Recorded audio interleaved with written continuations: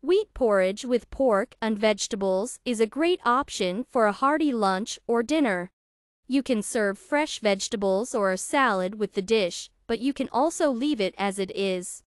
Meat will saturate the body with proteins, carrots, onions, and greens in the composition of the dish, vitamins. And wheat groats will give a feeling of satiety and provide the right complex carbohydrates. Set the frying program for 20 minutes. When the oil warms up, pour out the finely chopped onion and grated carrots on a coarse grater. After 7 minutes, pour out the meat, cut into medium cubes, add a little salt, add seasoning for pilaf. Cook until the end of the program. Pour thoroughly washed wheat groats into a bowl, stick garlic cloves, pour hot water on salt. Cook on the pilaf mode for 45 minutes. 5 minutes before the end of the program, add finely chopped herbs and mix. Close the lid and wait for the cooking to finish.